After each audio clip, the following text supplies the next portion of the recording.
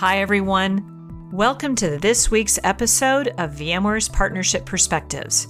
I'm Kathleen Tandy, Vice President of Global Partner and Alliances Marketing at VMware, and I'm pleased to bring you the stories and trends from VMware industry analysts, partners, and executives from around the world.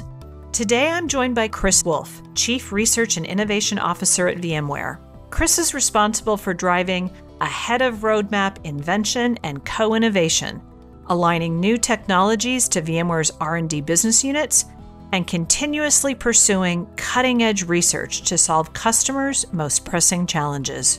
Together, we discussed how Chris and his team collaborate with VMware partners and customers at the start of early R&D technology opportunities, and how partners play an important role throughout the innovation process, from design and product development to our go-to-market strategy. Enjoy the full conversation now. Chris, welcome to Partnership Perspectives. I am so excited to have you join us today. Thanks, Kathleen. I really like working with our partners and helping our partner community, so I'm really excited to be here. That's great. One of the reasons I'm so excited to have you join us is that I've had the opportunity to hear you speak with so many groups over your tenure at VMware, with our customers, with our partners at events like Empower, and our communities, including the VMware user group. And over the years, you have such a great ability to both see and communicate complex technology trends and really help communicate them in ways that make them really accessible concepts that promote deeper understanding, which is probably now why you've taken this new role as Chief Research and Innovation Officer for VMware. So let's start with that new role. For those who may not be familiar, particularly because it is a new role, can you give us a quick overview of this role, the organization, and how it's designed to drive impact on the future of VMware? Sure. I think one way to think about it is it's kind of a classic office of the CTO. It's really taken what had been the existing VMware office of CTO and really rebranded as the Research and Innovation Organization, because we've had the bigger charter in the CTO office. And really, when people say, what is your most important KPI? For me, it's really quite simple. It's technology transfers. It's all about incubating and building important technologies in partnership with our partners, our customers, and our R&D business units that go to product and really impact VMware's bottom line, creates opportunities for our partners as well. And we do this through advanced development, through programs such as X Labs, have a cloud architecture team. We're doing innovation in open source. And then on the far end, we are taking very large bets in some of our moonshots in the research organization. So all of this collectively, to me, amounts to being able to ideally transfer technology. At least 4 transfers per quarter is what I'm shooting for in the organization. And for the folks out there that have seen VMworld and the VMworld Vision and Innovation Keynote, you got to see a preview of a lot of that work that's been happening and what's to come. That's great. So I think having a Chief Innovation Officer seems to be a new trend for many companies. Kind of like the Chief Information Security Officer that we started seeing be this new role in the C-suite, probably now, 6, 7, 8 years ago. I'm curious as to why do you think this role is starting to take hold across all sorts of companies, across all sorts of industries? It's starting to take hold because innovation in itself is really important. And organizations that can, or even software companies or end user organizations or partner organizations that can have a dedicated group and accountability around organic innovation, that can make a huge difference for the business. And that's really why I think Raghu and Kit and others have tapped me for this role. Is my focus when we had formed even the advanced technology group was, how do we innovate and how we innovate, I think was probably the most important thing. And that boiled down to taking this collaborative or co-innovation approach. For us, just as an example, when we start to really accelerate development of a particular project and build something that will go into product, we go as far as talking to the BU that the project would be transferred into, understanding where they prefer to have their engineers staffed, what are the development tools that they use, what are the processes that they have. We align ourselves to their tools and processes, and we do that on a per project basis. So sometimes when people say, how do you become more efficient in engineering and what you do? I say, well, actually, we're intentionally inefficient, and we do it for a really important reason. I'm curious, when you say intentionally inefficient, what do you mean by that? would be easy just to say we're going to have a central tool to manage all of our engineering projects, and we're going to have a single set of processes. That's what most people would do. That's the textbook thing to do. But we take a customer service approach. We say, if we're going to move something into our networking and security business, we look at the specific tools and processes that they have, and we align our projects to those so that it makes the technology transfer really fluid, because it already aligns to how the BU prefers to operate. That's a great thing for us, and I think for the BUs. And I would say how we've tried to redefine innovation also is you see a lot of other tech vendors where they incubate lots of projects and they, quote, graduate the incubated project and declare victory. And to us, it's a meaningless metric, because unless we're actually shipping the software that we built in the CTO office, we didn't achieve anything at the end of the day. So for us, it's about, if we do a prototype, it's very early just to demonstrate that we can do something. After that, all of the work we do is fully aligned to the business unit, and it's architecturally and code compatible with how they want to ship a product. So we don't graduate prototypes. We graduate typically late stage alpha or early beta code that is on a fast track to becoming product and getting to market really quickly. So is it fair to say that the role in the organization that you're leading has these two halves? One is building a process end to end to be able to help transfer the technology or these new learnings that you're innovating in your team, and thinking about how you take it all the way through and get it adopted by not only the business groups through to the customer and our partners, but also playing a role, though, in having that telescope that's looking far out to the future and watching what those trends are and making the bets for the company. So kind of like those two halves. Is that a fair way to think about it? Yeah, we're looking out, we're placing strategic bets that we think are going to be really important and can contribute to the bottom line of, not just VMware, but our partners and customers. We're then accelerating development of those things to get them into product as quickly as possible. I like to try to move things from inception to product in less than 2 years, wherever possible. The other side of it is there's another philosophy I constantly harp on within the organization, which is continuous calibration. We want to always be obsessed about what we're not thinking about. So it's really important in very early stage R&D to socialize our work and get feedback from our customers and partners. And that opens up opportunities to often find design partners, and in some cases with some of our partners, actually line them up as go-to-market partners as we further development in some of these projects. That's great. So I want to have the opportunity to talk about both halves of that coin, but let's dig in a little bit more into the future, right? Both from a customer and a partner standpoint. What are some of the, as you look at the trends, and I'm sure rooted in VMware's multi-cloud and apps, modern apps, and our cross-cloud services strategy that we just came out with and talked a lot about at VMworld, as you referenced. What is the approach that you're taking across your team to look at the future, identify the future? What are some of the practices you use? How do you work with our customers? How do you work with our partners to identify what those bets are? Yeah, that's a great question. It's certainly very nuanced. The first part of it is understanding what are VMware's corporate priorities? Where are we going? What does VMware's future look like? And then aligning the bets we're placing to the most strategic areas to VMware as a company. To put it bluntly, we're not a charity. We don't want to just innovate for innovation's sake. We want to innovate for things that will matter to VMware at the end of the day. So part of that is from the top down is aligning on the themes. So where does VMware need the biggest help really from an innovation organization? And these are areas like modern applications, very strategic for VMware. We need to be able to sell solutions to customers that are full stack, that can really solve their business problems. And that's everything from the modern application and data platforms to the apps and services that can run on them. And we're not saying that we want to write all of this ourselves, but it's important for our customers and partners to see examples of what good looks like, and then they can innovate around that. I think that really helps them in terms of some of those next steps. So it's modern apps, it's edge computing. There's work we're doing in security. There's a lot of work we're doing in machine learning as well. There's work we're doing around sustainable engineering. And then finally, I'd say multi-cloud is the other key investment theme we have. So when we can get alignment and say, here are the targets, then we can look at some really far out things in areas around security that can be important to customers. We're already doing incubation work in edge computing where we have a mobile VeloCloud Edge where we're running software-defined WAN and modern applications for first responders. And I've talked with a friend of mine. I mean, I've known this guy since kindergarten. He's a police officer in the United States. And I was telling him about this project, and he was really excited about it because what we can do is reliably offer a video feed from car cameras as well as body cameras back to a central location, which is either for human observation or even for machine learning and AI-based intelligence to understand just awareness of what's happening.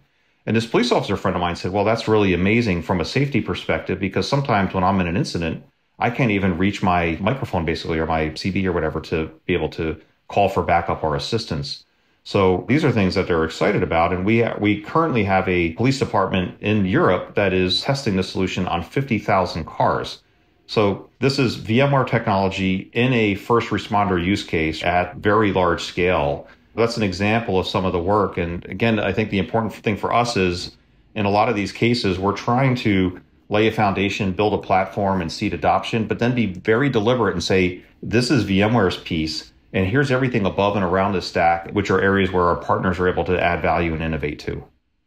Well, and I know that partners have also been a source of thinking about opportunities for innovation and research as well. Are there any examples that you could share of how you've engaged with some of VMware's partners to think about those future-oriented solutions and how you've then brought them back into your organization? Yeah, I think there's a couple of ways. First, I have regular stand-ups with a lot of the CXOs that are partners, and this is a great forum for us to compare notes and swap ideas and really explore opportunities. More specifically, some of the work that we've recently been doing in innovations around edge computing. I've been working with Mike Taylor, the CTO of Worldwide Technologies, and his teams have been working directly with a lot of our innovation teams. That's been terrific engagement where we have mutual customers, we have mutual interest, and together we're able to compare notes and really align on the right architecture, and in doing so in a way that's making sure that we're not going too far and we're building even things like the right APIs and SDKs that are what our partners need to be able to innovate around these new solutions. So engaging them really early in the R&D process, right, in very early stage development, gives us a chance that when we are bringing these new products to market, they're already aligned to what our partners require. Do you have or are you thinking about a systematic way to engage with more partners? I'm sure as partners are listening to this, there might be a number of them that are thinking, I would like to, share notes and compare. I'm curious how you are setting it up. You're not a huge team. You, Chris, only have a certain number of hours in the day to meet and talk with, CXOs around the globe. How are you thinking about wanting to make yourself available for partners who want to have those conversations with you? Yeah, either myself or my team, we try to meet as often as possible as one. But I think the most important thing is when there's something specific that we can align towards. That's really what's important to me. I don't like having a meeting to say, well, the meeting's all about getting to the next meeting. Well, no, that's horrible. That's not a good outcome if you just got one more meeting from your meeting. When you can say, we're going to do something specific together on federated machine learning, and we're going to look at this with these technologies and these edge use cases. Or a partner can say, sure, you know what? I really see the use of running modern applications on an SD-WAN device and doing edge consolidation. And we think that we can actually write these type of network or security function applications that would add more incremental customer value, or fill in the blank, right? There's lots of these opportunities. So we're doing a couple things also that I think is important. We literally just had a meeting on this today, me and several folks in the team, which is we're currently building a PowerPoint presentation that is co-innovation opportunities that we will now take in partner meetings. This is something we can scale. So if I'm not available, some of the other innovation leaders in the organization will be able to take forward. You mentioned size of the organization. Yeah, we are pretty small. We're about 300 people. We partner with other engineers in other aspects of the BUs, but we're roughly a 300-person organization. Of those 300 people, more than 250 are engineers, are in engineering roles. So we're very heavily tilted in that regard, and we're always looking to do something specific. So when we meet, though, we will have a more curated way to communicate all of the different innovations that we're doing. And this can help our partners to say, okay, I can kind of see it. I want to talk more about this. And this also means our partner teams can also now socialize this with their direct relationships. And that can also help, I think, to make this a far more efficient process for all of us. Well, that looks great. And we'll look forward to helping you, Chris, and your team be able to share that out with our partners, help them know how they can connect with you. I know that as we are evolving our business model and our strategy, our partners are going to play a critical role in that joint innovation, in building with us, building new services, building new capabilities for our customers that embed and include our technology. And I know they're on the front lines every day with customers and have those great ideas. And I know that there's a lot of joint innovation opportunity in store. So happy to help out with that as you're ready to scale.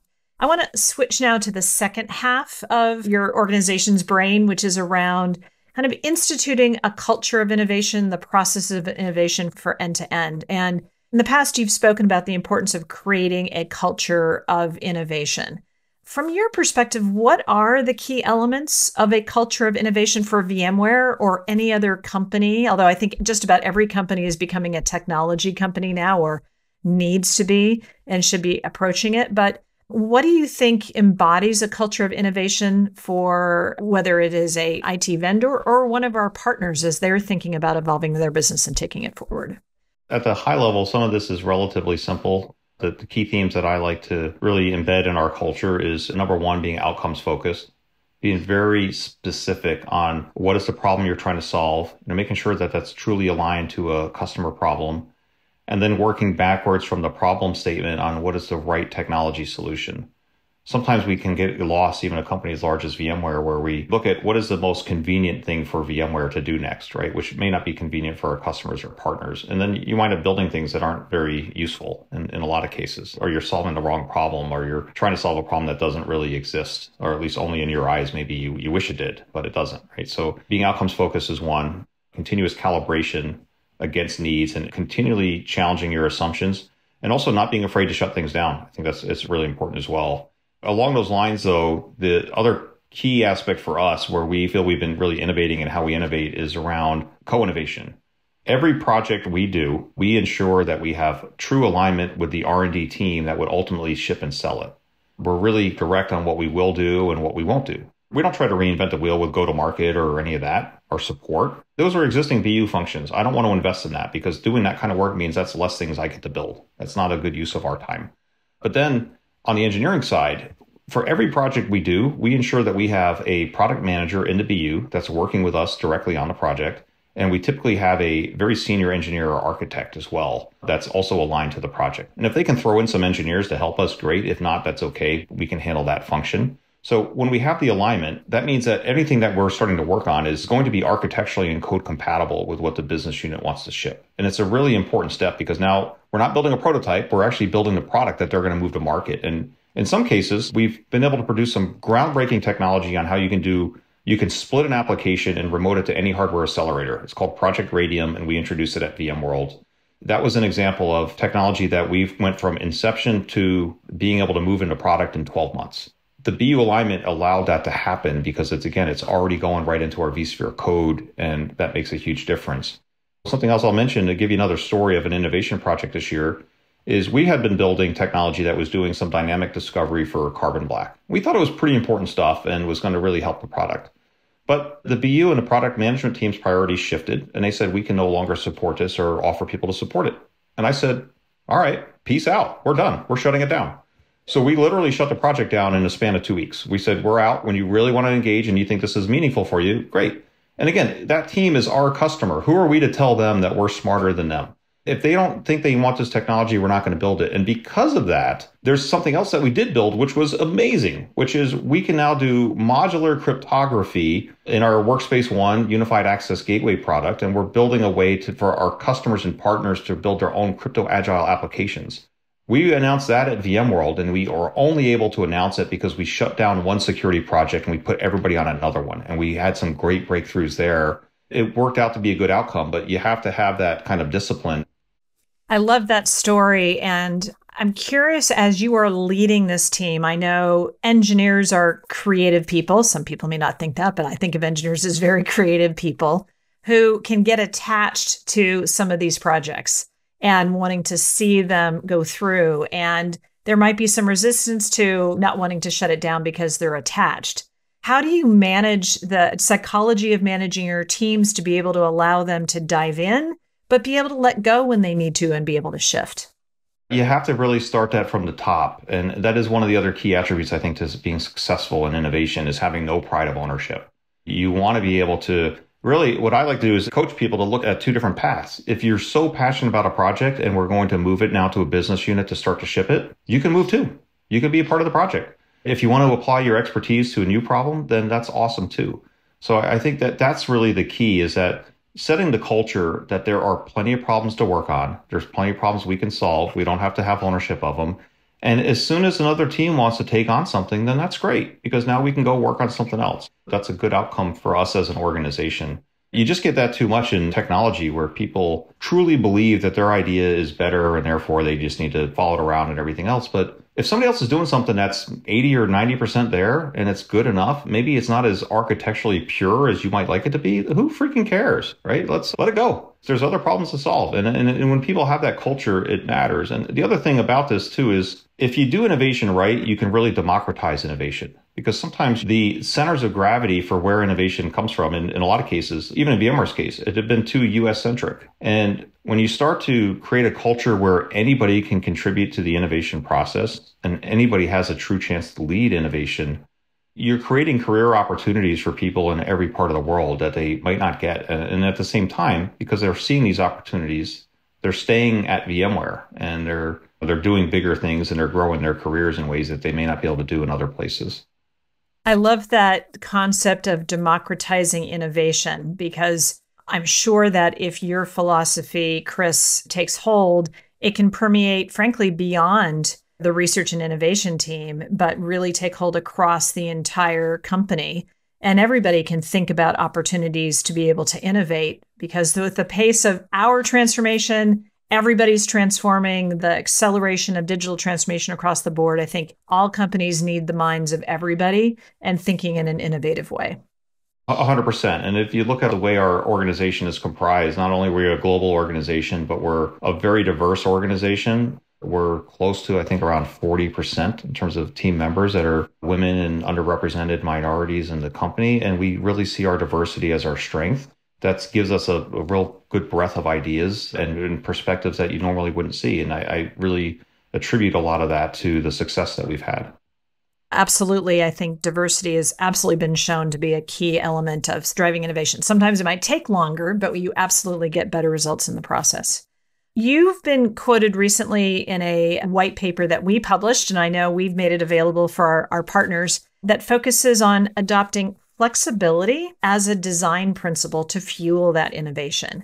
What is this? What is flexibility as a design principle? What does that mean? How do you design in flexibility?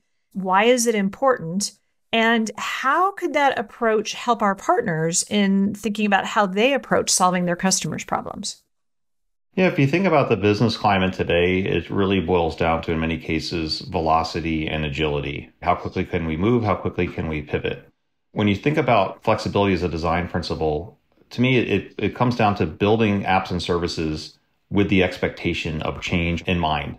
And I think COVID really showed us that in a far more meaningful and powerful way, where we had some of our customers that had to do pretty miraculous things, like a lab testing company that won a federal contract, and they had to roll out 200 different testing sites across the United States in a matter of a couple of weeks.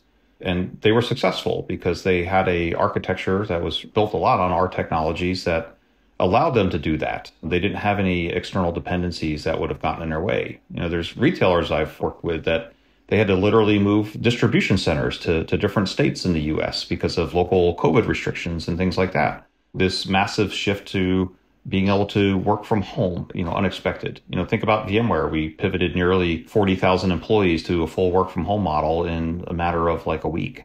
Technologies like Workspace ONE really helped with that. So when you think about it from a partner or a customer perspective, what are the technologies you're using from the apps down to the infrastructure that allow you to be able to truly pivot or grow or change on a moment's notice? And how quickly can you do that? That's often can determine whether businesses survive or don't survive when changes happen. It may not be a global pandemic. It might be some new threat to the business that you just weren't expecting or weren't planning for. And you need to do a very quick pivot. And how can you do that? From our perspective, that comes down to truly having a software-defined infrastructure layer, from compute to memory to storage to networks and so forth, really help you, because you can have that consistent operations no matter where an application runs. And if you might need to run an application in one place one day, but it changes tomorrow because of a new acquisition that the company makes, or again, new line of business that you're looking to pursue, or whatever it might be. And that's really the thinking even behind our Tanzu portfolio is you're going to have flexibility now to be able to build an application and run it anywhere. But containers only get you so far, right? They can let you run an application anywhere, but you can't necessarily operate it anywhere and do it so consistently with the same tools and processes. So that's where when you can start to combine container-based solutions and Kubernetes with a true software-defined infrastructure fabric, you can truly start to architect to build once, run and operate anywhere. And as changes happen, which they will, you're going to be able to very quickly pivot. And that's something that I think is really core to the strengths and the value that we can provide to customers through us and our partners. So it sounds like designing for flexibility is designing with the principle in mind that things will change and that you need to design for inherent evolutions and try to anticipate, even looking several steps down, how the situation they use can change and just plan for that. That's exactly it. If you have the opportunity and you're building new applications and services, why not future-proof them from the very beginning if you have the opportunity to do so? Especially if it's not even really adding to the cost. Why wouldn't you do that? And that's how we think about it. That's great. I think that's a great approach for all of our partners to think about, because I know every day they're in the business of trying to solve their customers' problems, and incorporating that type of approach is only going to make them more valuable advisors for their customers as they help coach their customers to think about designing for flexibility, designing to future-proof in mind as well. So great advice there. When we think about innovation, I'm sure there are a lot of people think about disruptive innovations, the things that are going to change the course. And all of us, certainly, whether we wanted to or not, had a major disruptor last year. We're still living with disruption, which is accelerated. And sometimes technology comes along. And I'm sure you've been part of virtualization, which was a massive disruptor and then accelerator in terms of innovation.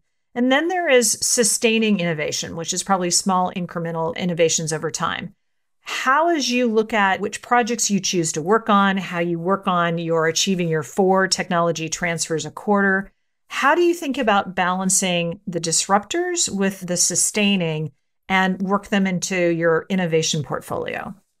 Truly, most disruptive projects or technologies often are so disruptive and so different that they wouldn't even align to an existing business unit. And if you look at VMware blockchain, which is seeing really good traction right now, that's a good example of that. And the way I've guided the organization is to think about, could probably do 1 or 2 of those at a time and feel good about it. And the reason I say 1 or 2 is because they're so large and so complex that doing a blockchain business, as an example, means that I'm not able to do innovation projects that could be 6 other adjacencies to existing businesses. And those adjacencies could be new products those existing businesses would sell. And there's actually a third part of this too. So there's having enough adjacencies in the portfolio, which is the majority of what we do, having those bigger, more disruptive bets. And again, at the incubation stage, so from when we go from research to incubation, really to more advanced development and products. So when we kind of in that middle stage, I like to have maybe a couple of those in the portfolio at a time with leaders. Typically, this is even at the VP level that are fully accountable for the success and failures of those projects. And then again, on the far end, we're taking much a larger amount of chances. The research organization, the way I've guided them is if they're successful on 20% of the things that they're doing, that's a great number and we'll take it. If it's a lot higher than that, then it means we're probably not being risky enough in terms of research and the things that we're taking on. The incubation work, I think we can be about 50% successful. And then when we get into advanced development, because we're aligning our projects and we're getting sponsorship from our existing lines of business, we can be in the neighborhood of 80% success there. And there's one other thing I do want to mention that we're doing, and this is our partners can also take advantage of this, is we formed a new team a year ago called the Accelerated Co-Innovation Engineering Team. And what they do is ahead of roadmap innovation, where in a lot of cases, a partner might be working with a customer and they're trying to close a large deal. And the customer's like, I really need this integration or this feature. And product management might say, yep, we agree with you. We want to build it, but we probably can't get to it for a year. We actually formed a new team that can do advanced development in support of our customers and partners to help them close deals. One of our most recent successes was we worked with a very large shipping company that needed a specific integration with vRealize Automation 8 and Puppet at the time. What happened was the team met with them. We realized, okay, yep, this is something that our cloud management business unit absolutely wants to support. They don't have the resources to do it now. This team wrote the integration. We had, just to give you even a timeline for this, the customer asked for this to close the deal in December of last year. This feature was shipping in product in March of this year. So statement of work to shipping in product in like 4 months. And this is a new way to, again, a new service that we can provide with our partners to help accelerate some of the deals that they're trying to close when they have a particular deal blocker. That, again, is something that we already want to do. You just need resources to help with it. It's an advanced development SWAT team. I see them ready to go to hide it. And I'm sure you're embodying all the agile design principles to be able to work in these sprints, to be able to hit. That's a pretty amazing track record in terms of being able to deliver that in 4 months. Oh, yeah, absolutely. And these sprints, we're doing daily stand-ups. We're really moving at a very quick pace and making sure that we're checking in. Even when the customer is involved in this co-innovation, we're usually checking with them a couple times a week. Ultimately, VMware is getting a feature we were going to build anyway, and the customer is making sure it really aligns to the look and feel that they would like. Chris, along with sustaining innovation and disrupting innovation, there's probably another source of innovation, which is acquisition. So it's buying innovation, and VMware has a long history. I've lost count of how many different businesses we've acquired over the 12 years I've been part of the company, because it's a lot. But that's also another way that we keep track of and we focus on innovation. How does your team get involved in kind of our thinking about our acquisitions and the role of potentially absorbing investments in third parties into our innovation roadmap? In many cases, we're a part of the exploration and the diligence process. That's typically where we get involved, is to really make sure that it is the right technology fit, it's the right skill sets within the organization. It really aligns to what we're trying to do. There's not sufficient overlap with maybe something else that we're already building organically that maybe one of our lines of business wasn't aware of. So it's really looking at all of these different areas, and does it make sense to acquire is kind of how we go about it in areas that are very strategic to the company. And I think overall, if you look at VMware, our track record of being able to integrate acquisitions is actually quite remarkable compared to a lot of our peers. Actually, do we pursue a strategy of joint technology innovation with other companies as part of our innovation strategy? We do a lot of it, actually, but we don't disclose who the companies are. That's the challenge with that. So we do a lot of investments in companies, and on the board of one of the companies that we're investing in, we make sure that we're doing really good collaborative work. And that's also, I'd say that we do a lot more of that actually than direct acquisitions, and it tends to work out pretty well for us. Oh, interesting. Actually, how about then, in terms of the sensitive nature, let me just ask you the question from a perspective of, do we also use that as a strategy? And you can just say, yes, but we don't disclose it. It's however top secret. Chris, joint technology ventures are also another way that we can help drive innovation. Is this something that, well, first of all, that VMware does, something that your team is involved in? And is there anything that you can share that's coming in the future? Yeah, Kathleen, I think there's a couple parts of this. So there is a lot of organizations that we'll invest in that we don't disclose publicly, but we really work with them to kind of shape our technology future. And they could lead to future acquisitions. But then we also are doing an increasing number of joint innovation labs with partners as well. And that led to a lot of great outcomes as well. One of my side jobs is co-chairing the joint innovation lab that we've run with IBM and Red Hat. And there has been some outstanding synergies and joint technologies that we built between us that have really benefited both companies. What I have asked the team to do is to take really the learnings from that, Jill, and start to think more broadly how we can scale this to not just technology partners, but our SI partners as well. It's something that I think is important and would like us to double down on as a company.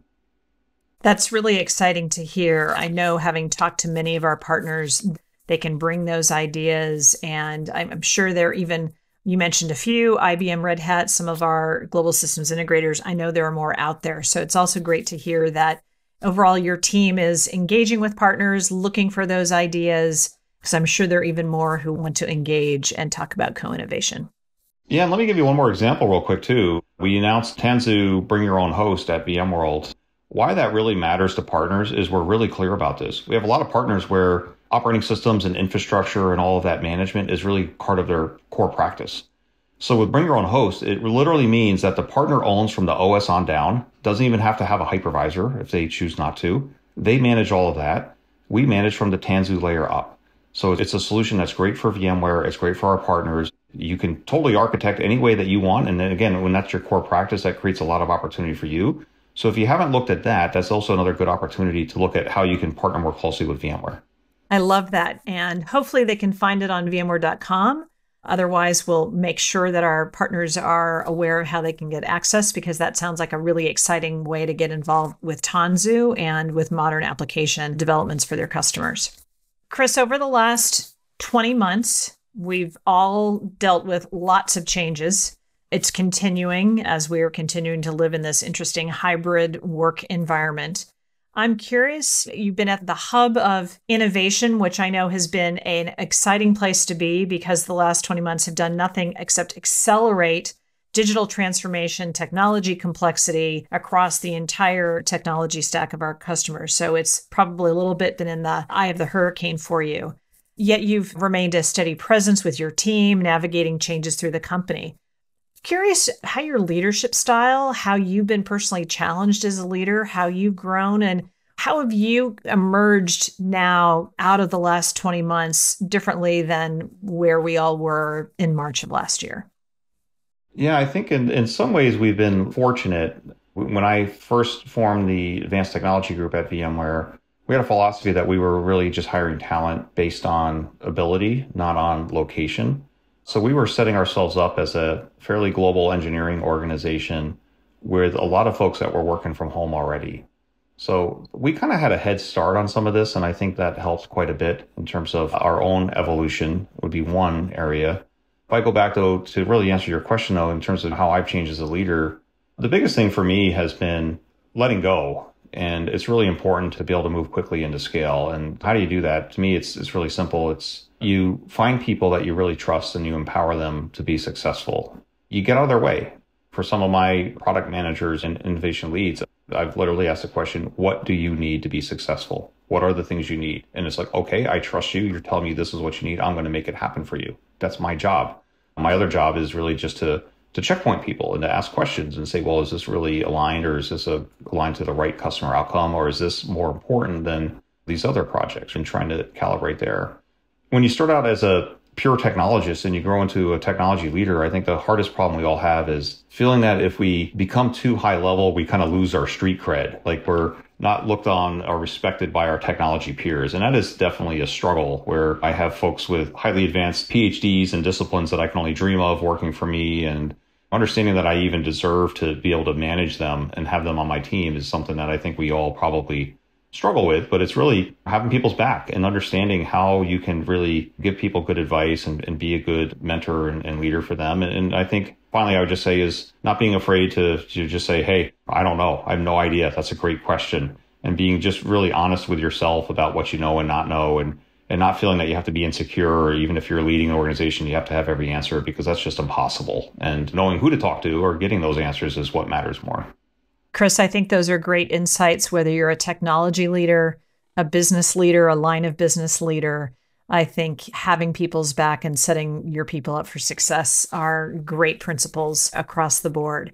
As you're describing that, one of the other topics that continues to come up, particularly as I speak with partners, is the war for talent. We're seeing lots of shifts. We're seeing people needing to hold on.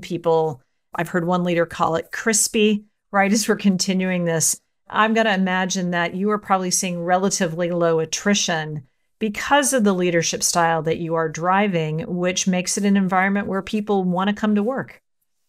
Yeah, it makes a huge difference. For us, it's been about having really interesting projects to work on, having a really welcoming and inclusive culture where people feel really well respected by their peers, doing a lot of work around mentorship and pipeline development, and seeing people get promoted and really championing their work and being an advocate for them as well.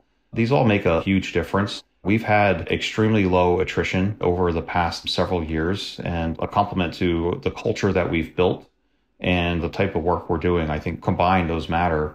And I tell people all the time, there's going to be other tech companies that are going to beat us on compensation, but I'll be damned, they are not going to beat us on culture. They just won't. And I feel really strongly about that. That's great. And I'm not surprised that people are sticking with the organization, because what a great opportunity to practice a culture of innovation and getting to invent every day. That's one thing I think VMware is really good at, is always focused on what's next and inventing. So Chris, let's wrap up and shift gears a little bit with some fun questions, just some rapid fire questions. What are you reading or listening to right now? Yeah, I just finished, I guess I'm reading The Michaels right now. So I just finished Mike Hayes' latest book. As a former U.S. Marine, I can relate to a lot of his military stories. I thought that was excellent. Next up for me, probably no surprise, is Michael Dell's latest book, which I'm really excited about as well. I mean, as I've gotten to know Michael Dell as a person, he's just a phenomenal human being, brilliant mind and brilliant technologist. And again, that's next up for me. I'm going to have a flight at the end of the week, and I'm looking forward to diving into that one. Great. I'm sure you have also been working in this new hybrid model over the last 18, 20 months. I'm assuming you're mostly working from home, since most of VMware is working from home still. What has been your favorite aspect of getting to work from home? And although I don't know, actually, Chris, whether you worked from home before or whether this is the change, but what's been the favorite part of this hybrid model for you? The favorite thing is this pandemic has put so much stress on families and people. My daughter's on the high school volleyball team, so I can stop my day, I can block a couple hours, and I can leave and go see her volleyball game. That's awesome. And then I can get back to work. So I can be very productive, but I can do it on my terms and really be even more involved with my family if I was on a plane all the time or commuting to offices and things like that. That's great. I've heard a lot of stories of people being able to have a little more downtime and absolutely being able to spend more time with people that they didn't expect to, which is wonderful. Who is someone that inspires you every day and helps keep you going, either personally or professionally? There's definitely a lot. I would say one of my biggest inspirations is Dr. Martin Luther King. I have a copy of a Ebony magazine that was published just shortly after his death that sits across from my desk, and I look at that every day, and I still get inspiration from Dr. King. He's been someone that just matters to me because I think he's an advocate for people and for change. And if you think about a lot of what we do at work, even at VMware, it's the same thing. It's about taking care of our people. It's making everyone feel included and important because they do, being able to drive pretty amazing changes. So he's, I'd say, probably top of the list for me in terms of people that really matter. Great. And lastly, Chris, what keeps you inspired about working in technology, a career in technology, and its promise for the future? What keeps me going is it's kind of funny. Like when I was in high school, I used to think like, how can I get a job in engineering and invention? It's like everything's already been invented. What am I going to do? And I'm like, wow, looking back on that, I was like, I was so naive. There's new things every single day. And to me, that's what's most exciting, is that you can really drive some meaningful change and really make the world a better place. And it's not just words. You can actually do something about it. And to me, that's the most exciting thing, that you're driving change and helping people to do better things. And even technologies we build, right, that help people so that they can spend more time with their families and have a better balance between work and life, and making it easier for them to do these things. That matters. And that's reason enough to get out of bed, I think. Well, I love that. And that's a great place, I think, for us to wrap up. Because at the end of the day, Chris, I think one of the big takeaways for me from our conversation is there are a lot of principles to be able to embody, to democratize innovation, to be able to make its principles available to help solve problems and help solve real problems. But at the end of the day, it's solving problems for people. It's about solving problems to help connect people and drive impact that make a difference in people's lives. Well, thank you so much for joining us today. Really appreciate the conversation. Yeah, thanks for the time, Kathleen.